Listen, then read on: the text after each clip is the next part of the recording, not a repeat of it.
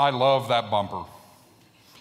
It's the best representation of terrible music videos about love from the 80s and 90s.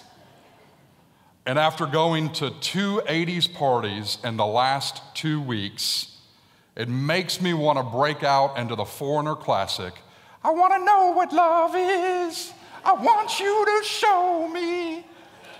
Come on, guys. I know the Cougars lost and the Astros lost, but that's funny. Well, we're continuing our Love Songs sermon series this morning about relationships. Last week, in the context of Proverbs 18 and 27, we dove into what friendship means, how it looks in our modern society, and what it means to be a true friend. And for those that attended the 11 a.m. service last week, Andy jokingly challenged us to come as we are. So this morning, I felt that I would rise to his challenge, hence my relaxed appearance. And by the way, a relaxed appearance is kind of necessary for today's sermon topic. This morning, we're going to talk about delight, desire, and romance. We're going to dig into the Song of Songs, or the Song of Solomon.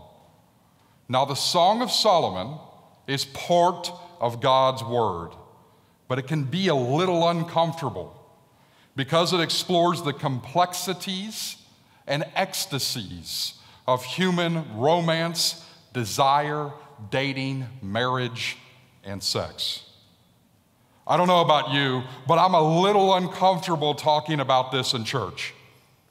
And when I was asked to preach on the Song of Solomon, my first response was, really? Really? I can't do that. But as I intentionally studied God's Word, I learned that the Song of Songs is a necessary collection of poetry that explores our desires and necessity for romance. Navigating romance, desire, and delight in our relationships or marriages can be confusing. It can be overwhelming, and it's not talked about enough in church.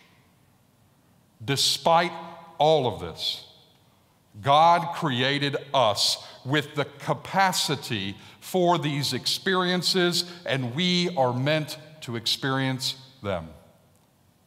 Before we start talking about the romance that we see between the beloved groom and bride, let's look at the context of this collection of poems or book of songs.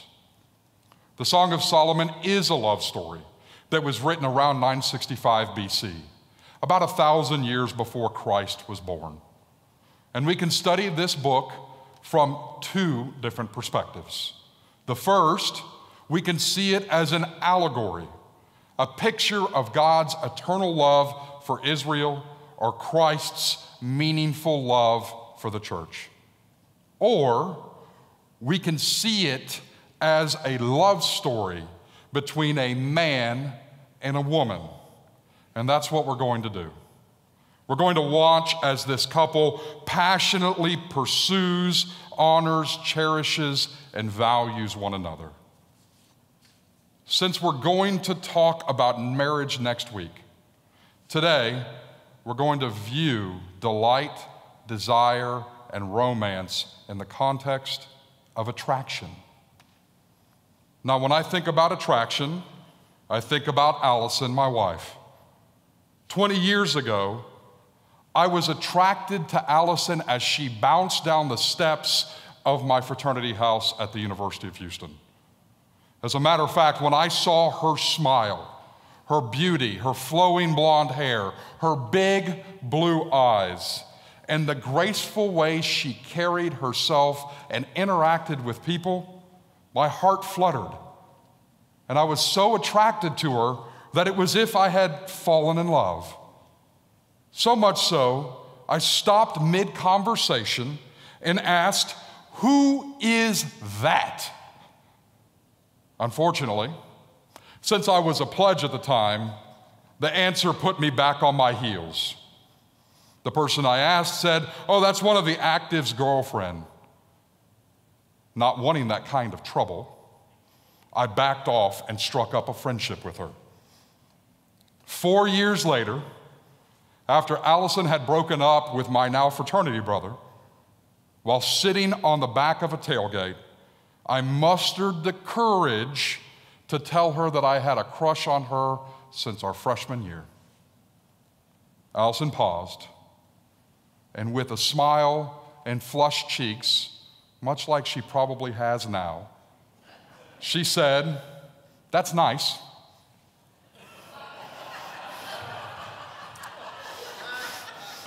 Time marched on, and we reconnected 7 years later. If you're not married, what are the qualities you want to be attracted to in another person? Are they physical, or are they something more? If you're married, how can you build upon these qualities that originally attracted you to your spouse in order to strengthen your marriage? The qualities of attraction, our desires, and subsequently romance follow the acronym PIES. Now, guys, I like pie, so it's easy to remember. Physical, intellectual, emotional, and spiritual. And if our relationships are only based on one of these qualities, like physical or emotional, we will start to look for the other qualities in someone else. We will experience conflict, and our relationships may fall apart. As such, in order to joyfully delight in the type of intimacy that God wants for each of us, our relationships must be based on all four qualities. Intertwined within these qualities is godly character. I saw this type of character in Allison when I noticed how graceful and kind she was as she interacted with other people. And the bride in the Song of Solomon was attracted to the groom's character when she says, "Your name is like perfume poured out." What does perfume poured out really mean? Well, this perfume would have been very rare and expensive purified oil. What's even more rare during this time was baths. And so this purified oil was very valuable because, number one, it was costly, but number two, it would help you be more presentable when you went out in public. So the bride said, "Your name is like this. It's like this rare, expensive, purified oil that makes you presentable in public." In other words, you have godly character. Now, character and reputation are two different things, right? Reputation is who you think you are, but character is who you really are. So the bride says, "Hey, it's no wonder that other women love you." Notice, ladies, it's not because he was a hottie with a body. It was because his name was good and his character was solid. He was known as someone who loved God, who was seeking after God.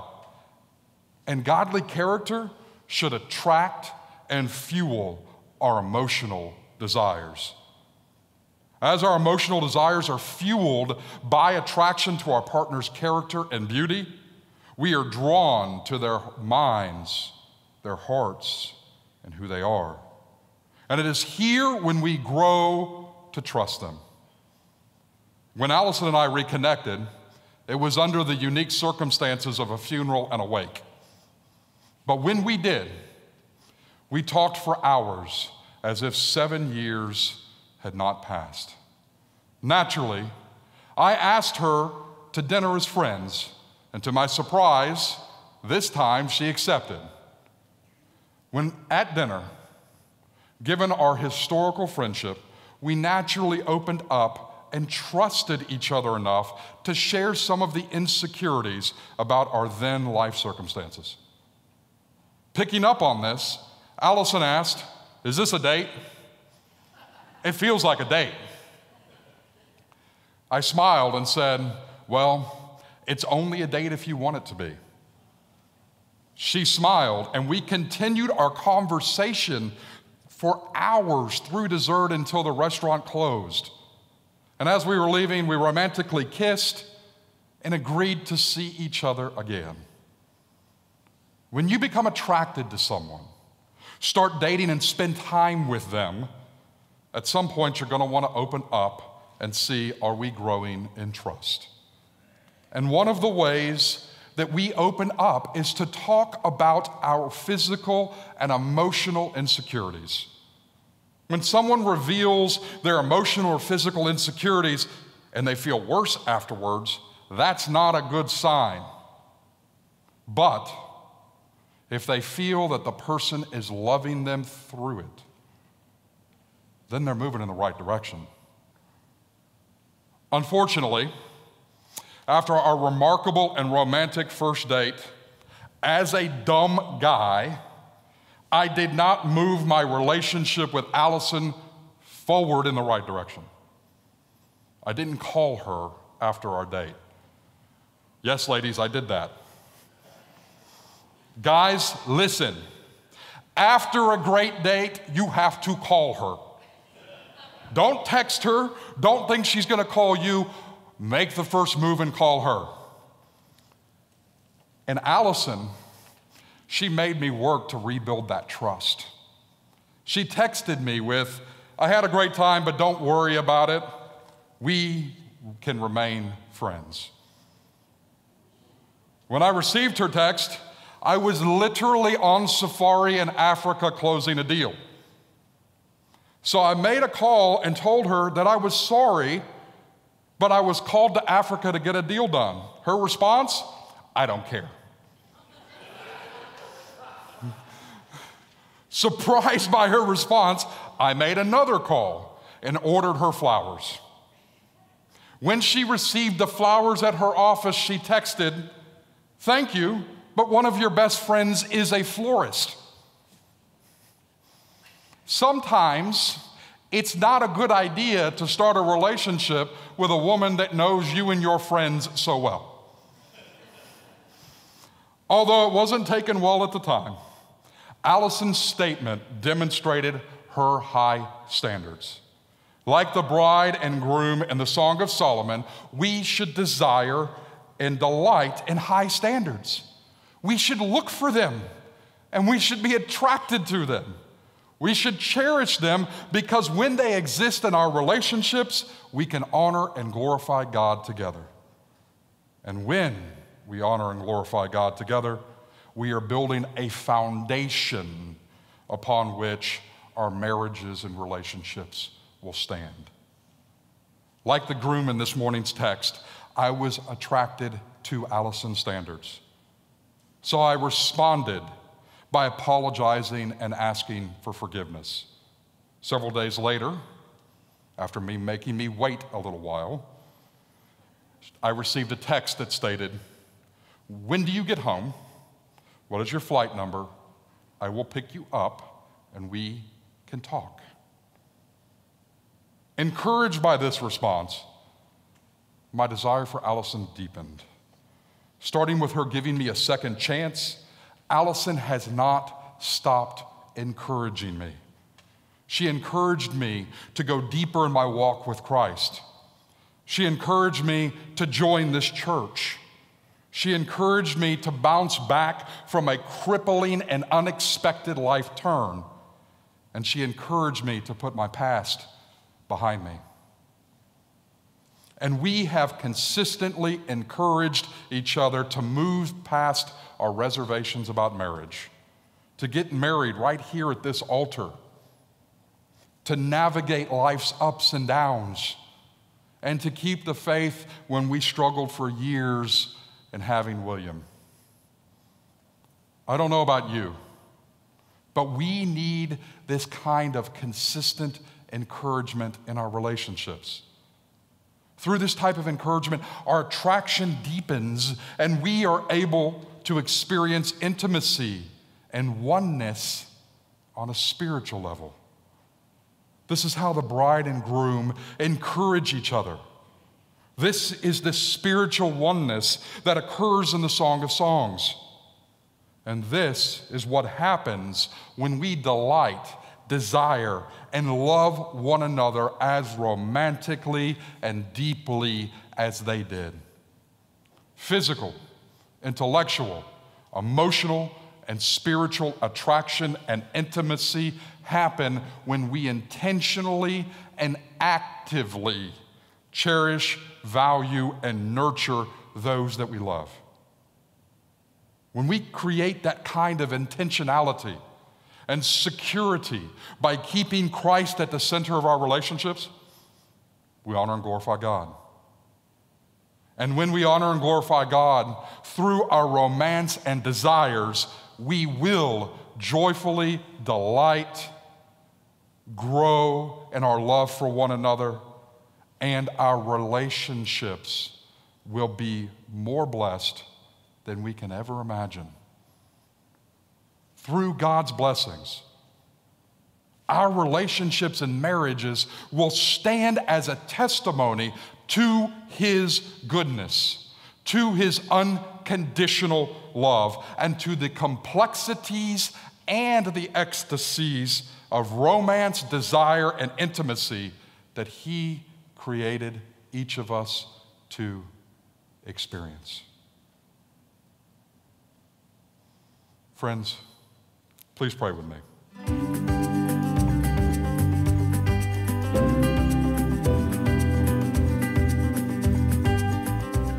Thank you for joining us today. We want you to know no matter where you are or how you worship with us, you are always part of our church family. We would love to have you join us live downtown at 8:45 or 11 o'clock, or as always, through the broadcast. We would love to hear from you. If you have a question about today's service, if you would like to contact one of our pastors, if we can pray for you in any way, please reach out to us through our church website. Thanks for worshiping with us today. It was great to have you with us.